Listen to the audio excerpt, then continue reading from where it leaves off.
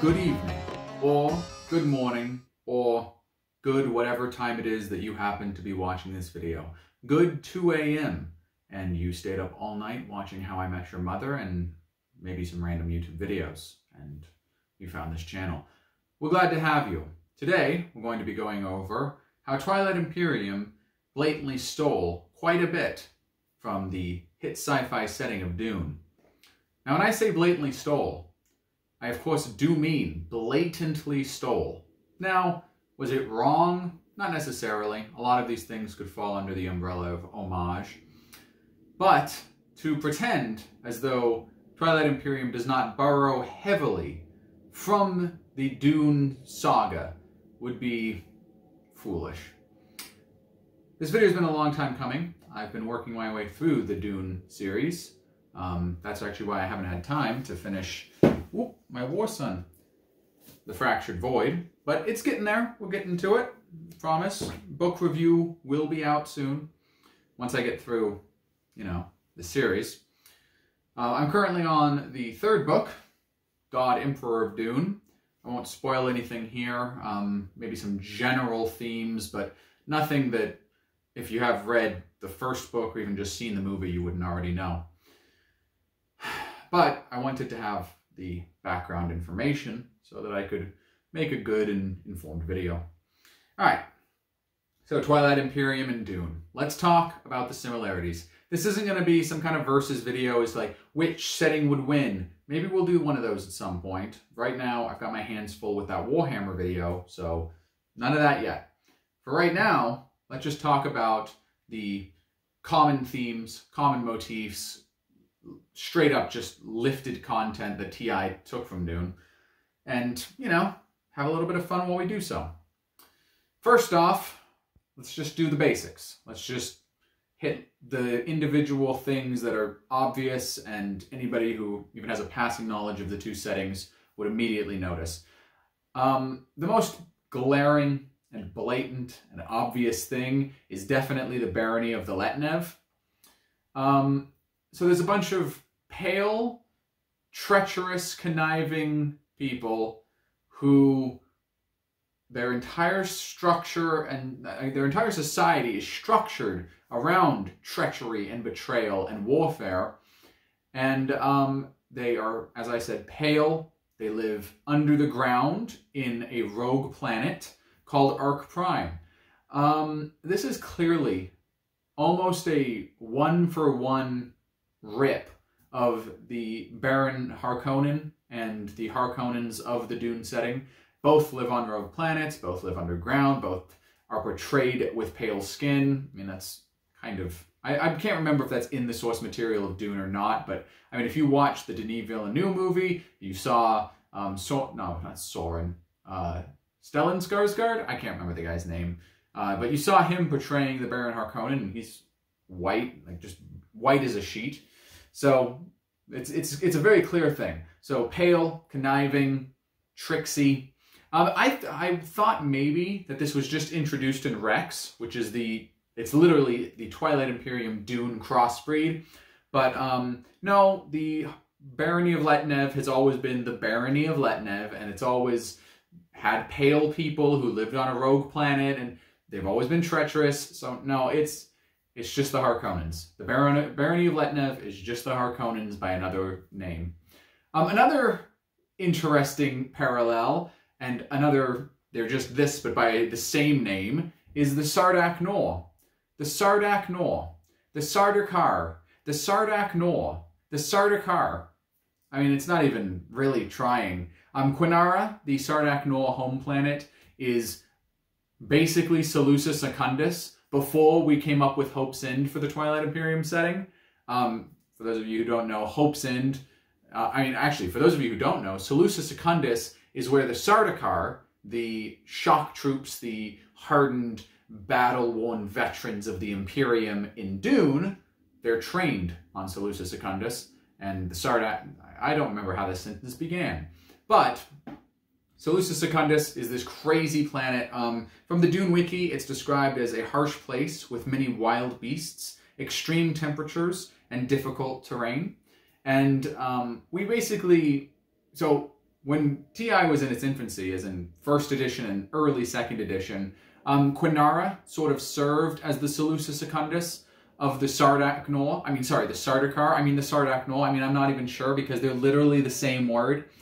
So Quinara is this massive desert planet, and it's described as super inhospitable and basically can't support life. And as a result, these ferocious bug monsters that form an intelligent civilization, well, they just developed on Quinara, and, you know, now they're a galactic superpower. Well, that worked for, you know, 1.5 editions, but then the edition, Twilight Imperium Hope's End came out, an expansion on second edition. Actually, was that an expansion on first edition? I don't know. It was an expansion. So whatever. The Hope's End came out. And Hope's End was this planet that basically it's just Salusa Secundus with a rename. I mean, Hope's End is described as the famous training ground of elite Lazax troops. Only the strong survive here.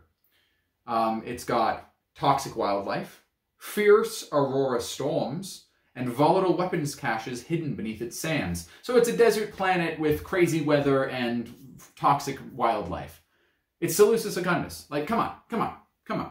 All right, so just getting that one out of the way. Hope's End is Salusa Secundus, the Sardauknor, the Sardaukar, and the Baron of Letnev is the barony of Harkonnen. I mean, the Harkonnen, you understand.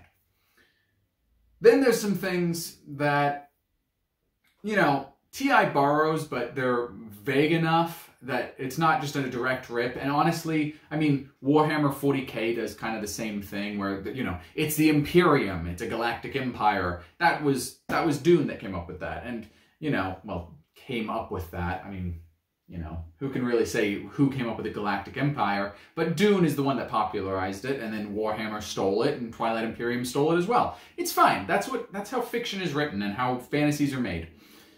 So yeah, there's an Imperium, a Twilight Imperium, or I think it's just called the Imperium in Dune. Both of the settings have galactic councils, although the Dune one is called the Landsraad, and that is way cooler of a name than Galactic Council. So effective immediately, we all have to just start calling the Galactic Council the Landsraad. Sorry, Dane, had to go over your head on this one, but yeah, way cooler name. We're just going to steal that like we stole everything else. So Galactic Council Landsraad. It goes deeper. In the Prophecy of Kings expansion, in fact, the story talks about how the Mahakt, when they were fleeing before the Lazax, they sowed superstition and myths into primitive cultures throughout the galaxy about this promised planet of Ixth. And people wanted to find it thinking it was a paradise, and it was actually the Mahawk's prison. This is very, very, very similar, and Dane even admitted this, which is totally fine. Again, this is how fiction is written. Like, people make homages, people straight up copy things, but change details so that it's a cool story that is integrated into their setting. So that's just the Missionary Protectiva from Dune. For those of you who don't know Dune, there's these witches, I guess. There's this witch nunnery, whatever. There's the Bene Gesserit. Look it up. There's the Bene Gesserit, and they have various different branches, but one of the branches is the Missionary Protectiva, which their entire goal is to sow superstition into primitive cultures developing on planets, so that if sisters of the Bene Gesserit end up there, they can use these superstitions in order to survive. And it also, you know, Dune gets trippy the longer you read it, so yeah, it'll make sense. I'm not spoiling anything. So the Missionary Protectiva, very cool. We copied it for the Legend of Ixth. I think we did it better, honestly, in TI. Like, eat your heart out, Frank Herbert. Right? Yeah, Frank. I always think it's like Dennis Herbert or Miller Herbert or something. I don't know.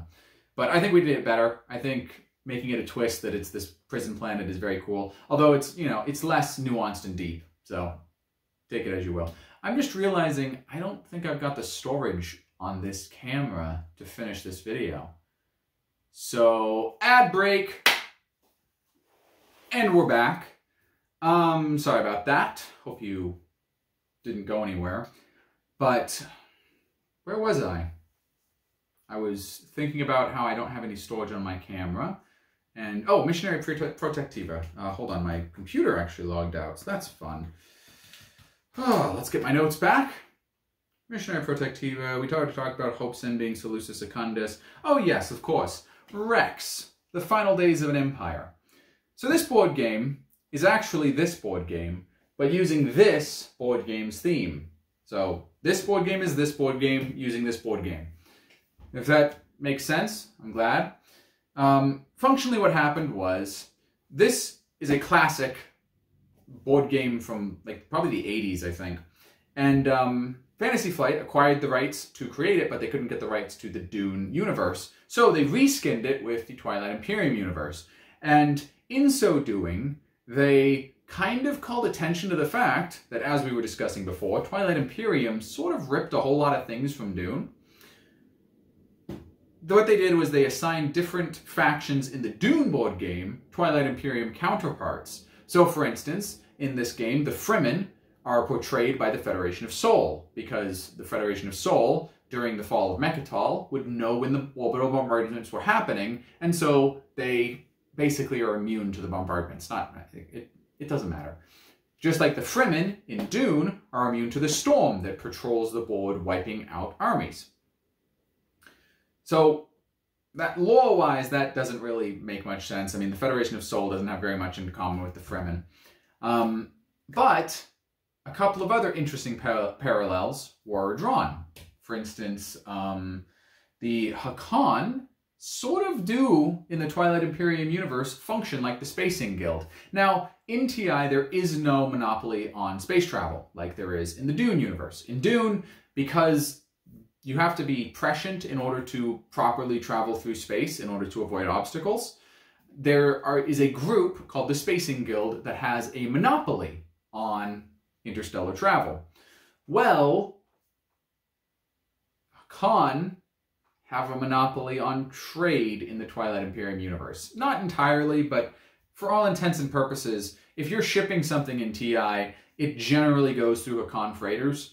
So we can definitely see how there's, you know, connections there. Now these are tenuous. Honestly, I kind of, you know, fired off the big ones at the beginning of this video with the Barony of Letnev and the Sardak Nor. Hakan is more of a tenuous connection, I will grant you. As is the Extra, who make an appearance in Rex. They are the Bene Gesserit. They win by predicting who is going to win and in what round. And they are more diplomatic, working behind the scenes rather than outright. Now, these are more just tropes rather than straight lifts from Dune. So I think we should probably avoid, you know, that kind of thing. And that feels like stretching, you know? So instead, let's talk about the main theme of Dune and TI, all right? I've been wanting to do a video on what this moral of the story is for the Twilight Imperium universe. What are the ideas? What are the themes that are being explored? For those of you who haven't read Dune, this is not going to be spoilery. It's going to be just an overview of a main theme, but if you are just totally averse and you are afraid of getting spoiled on a book that's been out for, I think, 40 or 50 years now, click off this video. But both Twilight Imperium and Dune focus on this concept called anacyclosis, the cycle of nations. So a lot of you have probably seen the meme or heard the phrase, good times make weak men make hard times make strong men, and then strong men make good times. This is a simplification of that concept of anacyclosis that was talked about originally by the Greek thinkers. And it's this idea that nations and empires and basically every human institution goes through these cycles where our success makes us complacent. And then once our complacency sets in, we become corrupt. And once we become corrupt, the systems that allowed for that success in the first place break down. And then once that happens, the difficulties that arise form the people who will make the new structure. So it's a constant cycle of rebirth and renewal, but also destruction and decay. Now, Twilight Imperium, for those of you who are familiar with the lore, and if you aren't, go watch my lore series and familiarize yourself and then come back and finish this video. For those of you who are aware, it basically models exactly that. So in the beginning, God created the heavens and the earth, but no, it's in the beginning, there was the Mahawked Kings, this mad, genocidal race ripping the galaxy apart in war. Those are the initial hard times. Now, within those hard times, in that fire, the Lazaks arise as these strong men. They're dynamic, they're powerful. I mean, one of them defeats 2 Mahawked in single combat. I mean, it's mind-blowing. The Lazaks are incredible, and they conquer the galaxy and push the Mahawked back into the darkness. Now, that's order overcoming chaos. That's strong men establishing those good times. Those good times last for 30 millennia in Twilight Imperium as the Lazaks Empire reaches its zenith, and then it begins to decay as it becomes bloated and bureaucratic and corrupt.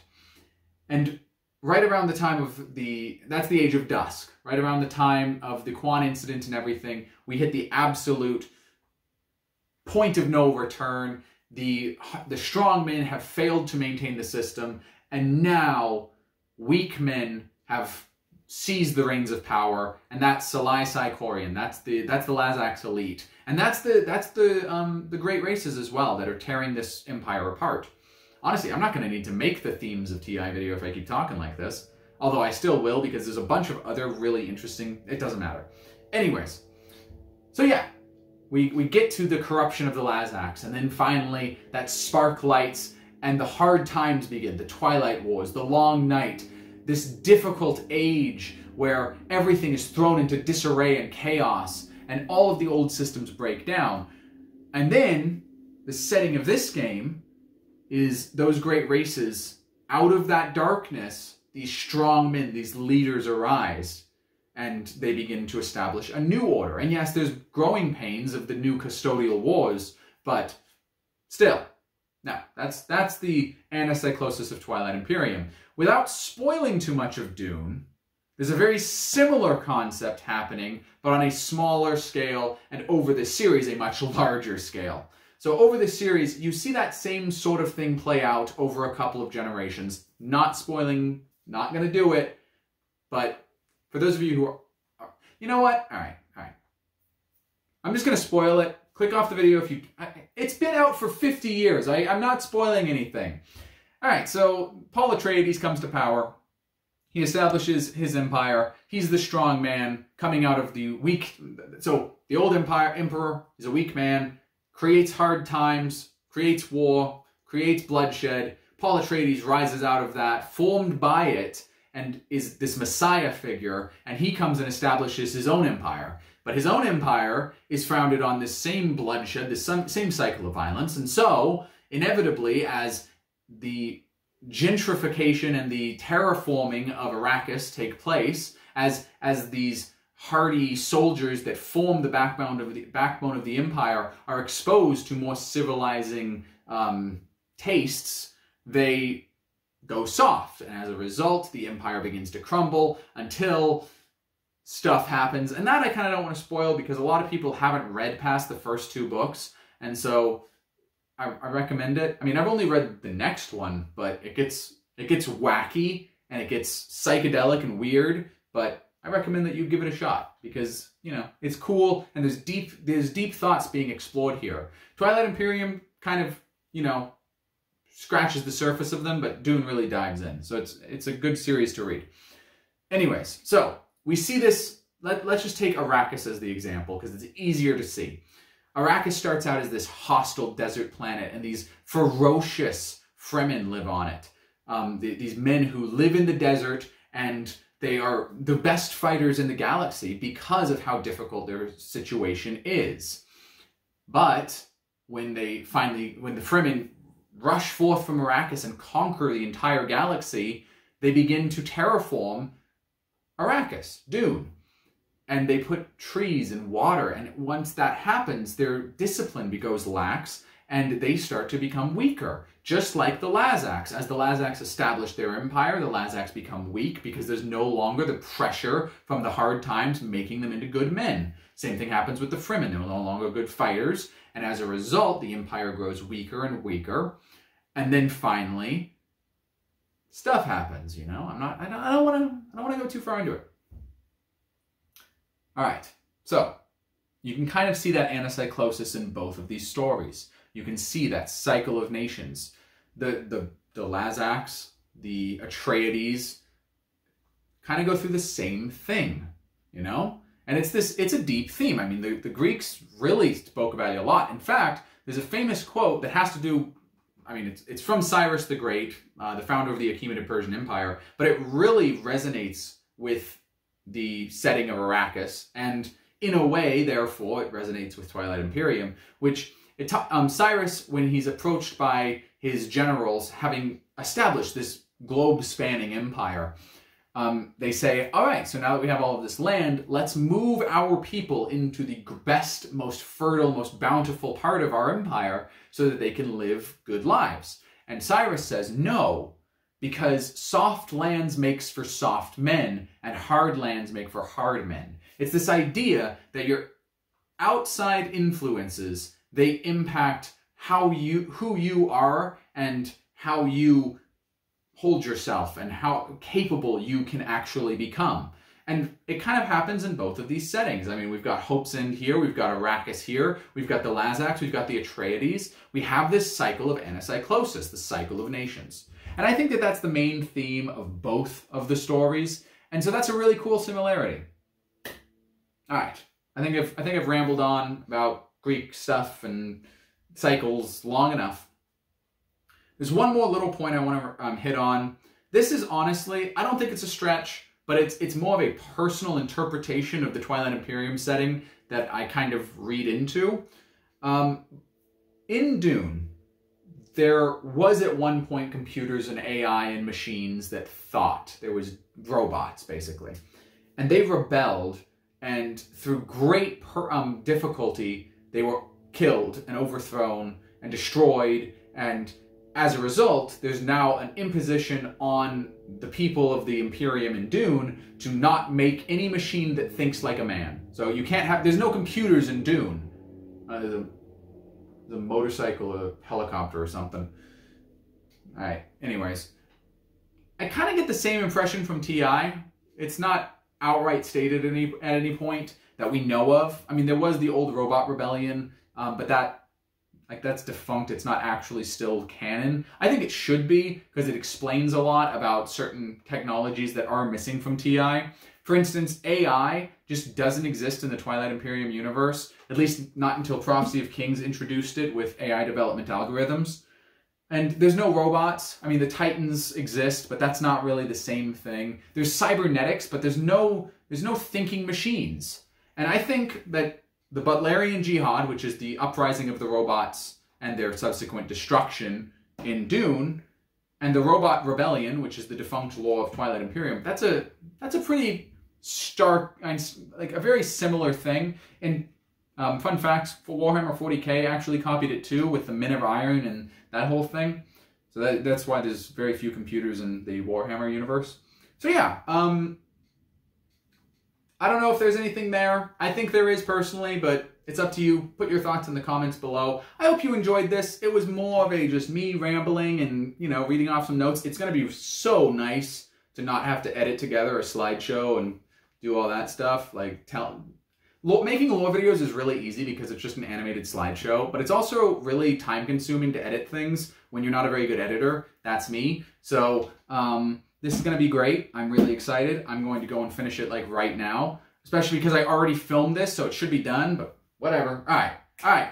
Warhammer 40k video coming soon, very soon. I have the script done, I promise. It's probably going to be like an hour. I'm not going to overpromise though, so I'm not going to say that, but it's very long and very awesome.